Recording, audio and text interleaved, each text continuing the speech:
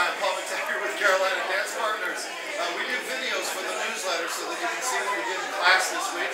So this time we did the Arthur Murray turn.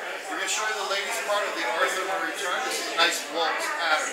So the lady does her box step by going back on her right foot and forward on her left foot. Now she's going to step back on her right foot. She's going to balance 3 steps. And then go forward side together. So that's the Arthur Murray turn. Let's turn to another way. Here's the lady's box step. She steps back on her right foot, has her balance, go forward side together, and now you can do your box step again. Let's do it one more time at a different angle. Now I'm not showing you all the secrets on this, I'm just showing you how the step goes. You'll get the secrets when you come to class. Here's the lady's box step. She steps back on her right foot, does a balance, forward side together, and now she can do her box step. That's the ladies' part of the Arthur Murray turn. I like Arthur Murray. He was quite a good guy. Had a great business. Did a lot for dancing.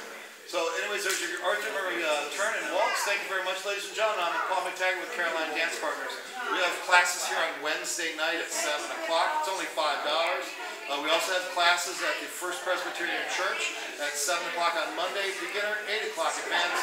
Then we have a dance class on Fridays at 7 o'clock. That's date night. So bring your date not included. I'm Paul McTaggart with Carolina Dance Partners. Thank you very much.